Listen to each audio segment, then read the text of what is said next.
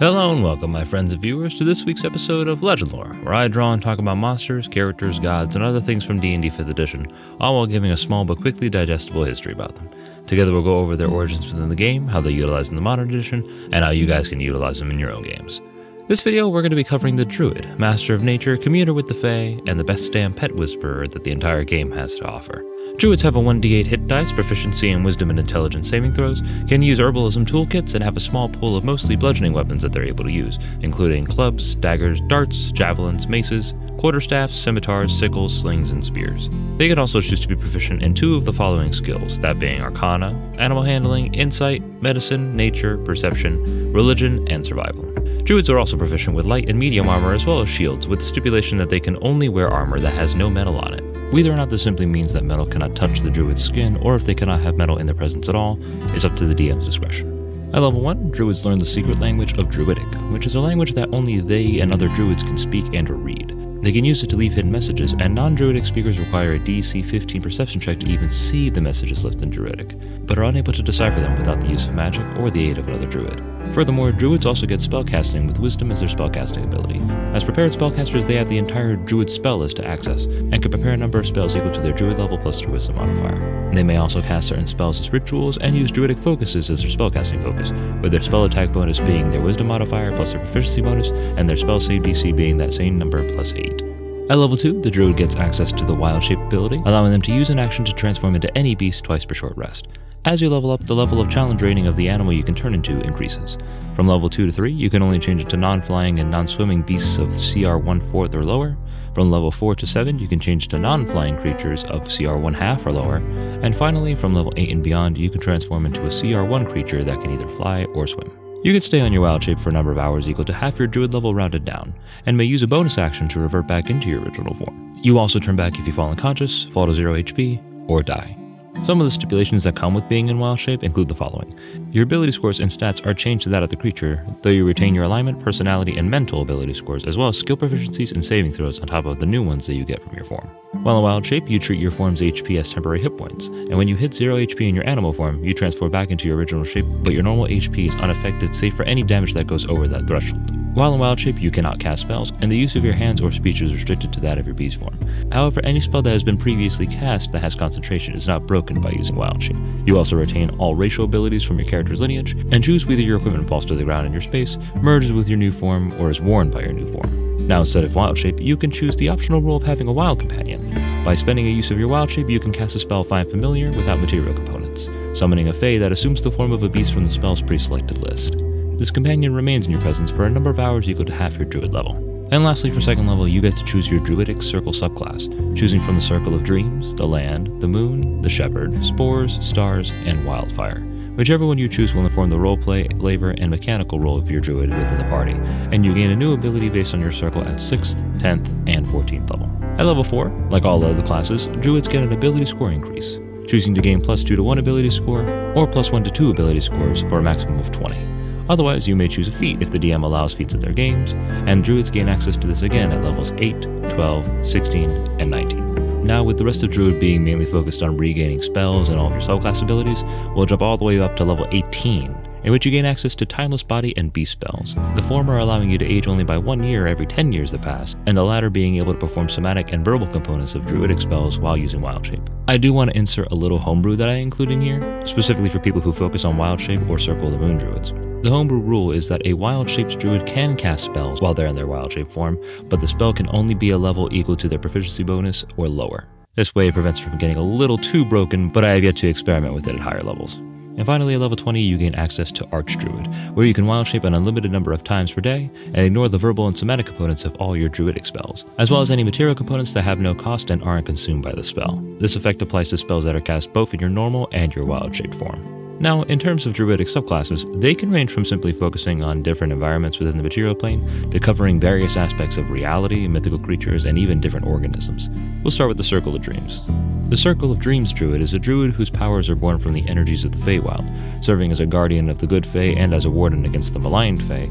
Their focus is on mending wounds, healing hearts, and using positive energies of the Fey courts and their dreamlike aspects to give the adventurers a good place to rest. This is, for lack of a better word, the mom friend druid, as mechanics-wise, the druids of the Dream Circle focus on healing the party as well as the manipulation of planar space itself, allowing you to teleport, scry, and even prevent the discovery of your party by your enemies. The Circle of the Land druid is the more classic tender to the land sort of druid, in which you choose an environment to align yourself with, the list being Arctic, coast, desert, forest, grassland, mountain, swamp, and even Underdark. Your choice of habitat gives you extra spells based on what you pick, and they don't count against your pre-selected spells, treating it as if you always have them prepared regardless of what you actually choose. The Land Druid also gains extra cantrips, can actively regain spell slots through meditation even if you're not in your specifically chosen environment, and eventually becomes naturally warded against poison, disease, or attacks and effects caused by both Fae and Elementals. This is personally one of my favorite Druidic subclasses due to its strength, versatility, and flavor for different habitats, and I would very much like to see Circle of the Land Druids flavored with extra planar spaces such as the upper or lower planes, or even the astral and ethereal planes. Tell me how you guys think that would go. The Circle of the Moon Druid is the druid that turns into various different animals to suit the needs of the party. While a druid can do that normally as a part of their base class features, the Moon Druid's entire focus is on the wild shape feature, able to consume their spell slots in order to heal themselves, and turning into beasts of higher challenge ratings before eventually becoming elementals and other non-beast type creatures. I like to portray these druids as always working hard to keep the balance between their mortal side and their animal side, some succumbing to the change permanently and living life as animals over normal people. The Circle of the Shepherd Druid is a subclass that focuses on summoning other creatures during combat, or what I like to call the Combat Clog Druid due to how quickly they can fill up the initiative order. The creatures that Shepherd Druids summon have higher hit points, stronger attacks, and they, as well as the party, can benefit from a number of auras that the Druid can summon, each of them being reflective of different animals. These are your Disney Princess Druids, the ones who call animals to aid them whenever needed. And while most players use these creatures only for combat, you could summon these creatures for all manner of different reasons, such as retrieving objects, helping in construction, or even aiding in piloting a vessel such as a ship. Druids of the Circle of Spores focus less on the idea of living, breathing creatures and more on the beauty of decay and infestation. I sort of see them as a spiritual successor to the Vermin Lord from older editions, but with a transition over to fungi and other forms of decay.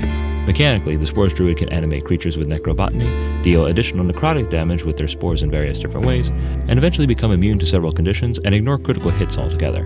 They are excellent for upfront combat and for dealing with large crowds of enemies, and is also again one of my favorite Druid subclasses. To be honest, I feel like I'm going to be saying that for everything, as the next one, the Circle of Stars Druid, is yet another personal favorite. In my opinion, it's one of the most versatile spellcasters in the game, capable of calling upon the power of space beyond the planet and the constellations themselves. Stars Druids get free casts of the spell Guiding Bolt, can use their constellations to give their allies and themselves beneficial effects, and can add bonuses to their allies' checks or penalties to the enemy checks that they make. Plus, the theme of space in Star Druids is always something that I very much love to explore. Lastly, the Circle of Wildfire Druid is again another favorite of mine, and is a double-dipping sort of subclass, able to add bonuses to either healing spells for their allies or damaging spells for their enemies. They channel the power of fire and destruction less as its own end, but more to make way for new life and new creations. Wildfire Druids get access to fire and healing spells, and can summon a wildfire spirit in lieu of a regular animal companion, and can effectively bounce between raining fire down upon your enemies and healing, curing, or even reviving their allies using their class features rather than just their base spells. It's all very interesting, but when it comes down to the flavor of the base class, Druids, in my opinion, serve as the people who have wholly thrown themselves into the arms of the world around them. They protect and nurture the land not just out of reverence, but because the land provides, protects, and in some cases is merciful in allowing them to continue to exist. As such, Druids can draw upon the energy and physicality of the realm, as well as people who are inhabiting it, which offers all manner of different roleplay opportunities for both the player and the DM to explore. I once had a Circle of the Land Mountain Druid struggle with being turned to stone the more he used his powers, and one Moon Druid ended the campaign by remaining a wolf for the rest of his days, having grown tired of the normal human world and wishing for a simpler life. I even explored disability with Druids by having a player of mine play a blind Druid of the Circle of Stars, the stars being the only thing that she could see due to the circumstances of her birth. There are many great things out there for you guys to explore, so don't count the Druid out as one of those one-trick pony classes. Delving further into the mechanics, here are some great feats that I recommend you guys choose when building your Druid over the course of your game. While Charisma is not an ability that most Druids tend to focus on, the Actor Feats effect to allow you to mimic the sounds of animals and other creatures can be very interesting to use and explore, such as using bird calls to signal to your party members or spooking enemy scouts by sounding like a wild wolf. Alerts bonus to initiative and allowing you to no longer be surprised, as well as observance bonuses to perception and investigation, are both really excellent ways to represent animal instincts and heightened senses of hearing and smell and such. Crusher is purely useful due to the Druid's focus on using bludgeoning weapons, while Slasher, Piercer, Sentinel, Mage Slayer, and Mobile and Grappler are all very excellent for those wild-shaping Moon Druids or those combat-focused Spore Druids who want to get all up in their enemies' grills. Resilient, tough, and durable are all great for upping your Druid's staying power in combat, especially if you're wading through enemies as a Wildfire, Moon, or Spores Druid. And finally, Fey Touched and Eldritch Adept are great if you have a subclass that focuses on interacting with the Fey. The former granting you specialized movement with Misty Step and additional spells, and the latter giving you access to some flavorful Eldritch invocations. Meanwhile, Elemental Adept's rerolling of 1s on damage rolls is also something that's very great for, say, the Wildfire Druid, whose attacks focus primarily on dealing one sort of damage, that being fire. And speaking of Wildfire Druids, this actually leads very well into a few PC and NPC concepts that I've created for you guys to use in your games. First off, we have Magus, a Wildfire Druid whose abilities I've reskinned to represent the fires of the lower planes rather than just traditional fire. Born from Asmodeus himself, Magus had an innate connection with the 9 layers and its hellish flames, and thus uses them to burn and cleanse the material realm to make way for the rise of Asmodean influence. With Magus, I decided to try and depart from the conniving nobleman cultist that everyone likes to use when it comes to Asmodeus, in favor of shifting his approach from controlling the urban cities to the extensive forests where kingdoms get a lot of their resources. The cities may be a breeding ground for corruption, but the trees that they log, the ore that they mine, and the stone that they use to build their castles and keeps all come from beyond the city walls. Controlling the supply means controlling the demand, and Asmodeus would be very keen to send someone who understands that part of the world to rein it in for him. Magus carries a devilish cunning and charisma, but is not tied down by the laws of contracts and deals due to his innately chaotic nature as a druid.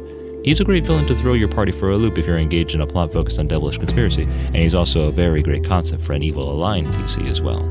Next, we have Thelis, a reborn spores druid who, upon being killed and left for dead, was overgrown by a powerful fungus created by a wizard's experiments with necrobotany gone wrong. He awakened with a harsh breath, holding on to most of his memories and finding most of his body replaced with a sentient, self-sufficient fungal replacement. And now he seeks vengeance against those who wronged or killed him with the aid of this new terrifying fungal force that's reanimated him. Spores Druids have such excellent flavor, and the idea of a character dying and being brought back in this sort of Resident Evil-like sentient fungus is both terrifying and just absolutely juicy for roleplay and backstory purposes. You can draw upon the character's struggle to retain his own mind as he's being taken over by the fungus, or his presence innately spreads fungus all over the continent, leading to a massive Last of Us-style infection of the dead and dying. As an NPC, the party can find him and either try to free him from his fungal state, kill him if he seeks vengeance against one of them, or be met with a vicious spread of his fungus affecting villages and towns, and causing the dead to rise again, and thus they'll be called upon to find the source. And lastly, we have one of my favorite character concepts and someone I've actually used in one of my games, Ciri, a dark elf born with constellations dotting her skin as a natural call to the night sky and the moon above. Her backstory is an open one, either being raised on the surface by a druidic order or having escaped the Underdark in order to see the sky after being entranced by its beauty. Studying the constellations and their meanings, Ciri has decided to forego the packs of traditional aberrant eldritch creatures that Dark Elves align themselves with, in favor of drawing upon the power from either the bright stars themselves, or the gods of stars and moons such as Sayanine, Saloon, and the like. This is a great way to avoid the traditional overdone drow backstories of escaping the Underdark, in favor of doing something a little bit more unique and interesting. Ultimately, Ciri can serve as a good mentor for another druid character, or could even serve as a sort of oracle for them to consult, reading the stars and able to tell them where to go on their journey. When creating a druid character, you ultimately want them to be tied to the lands and the powers that they call upon to use them to guide their actions and to prompt the thought process of the character. Unlike the warlock, the druid's alliance with the natural world is often willing and deeply revered. So ask yourself these questions when making a druid character. Why does the druid provide protection for this land, and why this specific area? Who would attack the druid's land or circle, and for what reason? And why would this give the druid cause to adventure out of their chosen place of residence? And finally, what are ways that your druid's connection to the natural world can be tested, strengthened, or even questioned? All great stories are about struggle and the not meeting of expectations, and all of these will generate answers and great opportunities for roleplay, exploration, character growth, and often even provide ideas for boons, adventures, or even magic items. Speaking of which, our homebrew magic item for this video is the Druid's Knot, an item that requires attunement by a druid and grants the following abilities. The wearer of the knot gains access to the Druidcraft and Shillelagh cantrips, and has advantage on checks to see messages written in Druidic. Additionally, every long rest, they may choose to either select one symbol from the knot, that being either the beast or the land. Upon selecting the beast symbol, the wearer has advantage on all checks made against creatures of the beast or monstrosity types, and has advantage on saves against being frightened. If they already have advantage on saves against being frightened, they instead become immune. If the wearer chooses the land symbol, the wearer has advantage on all checks made against creatures of the Fae or plant types, and has advantage on saves against being charmed. Once again, if they already have advantage on saves against being charmed, they instead become immune. This is a good item for your druid to get a bit of a leg up when confronting monsters of various types, and trying to see if they can interact with them beyond just fighting them in combat. Likewise, it's good to stack with other buffs regarding the charmed or frightened conditions, and the druid needs to make the choice between the land or beast symbol at the start of the day, thus forcing them to try and gather more information on what they'll encounter before making the choice. I've included the item stat block in the description below. And that's the Druid, everybody. I want to thank all of you guys for watching, and if you liked the video, please like, share, comment, and subscribe. And please press the little bell icon to be notified of future videos. If you guys would like to vote on the next video, please follow the link in the description. This week it's going to be Gods between Arathis, the Lawbearer, Celestian, the Far Wanderer, and Jergal, the Scribe of the Dead. And also, guys, let me know what kind of Druid characters you guys have played in your games, what kind of Druid NPCs or enemies have you guys encountered, and what strange and cool stuff you guys have done or experienced with the class. And also, please let me know what you guys would like to see in upcoming videos. But until then, I'll see you guys next time.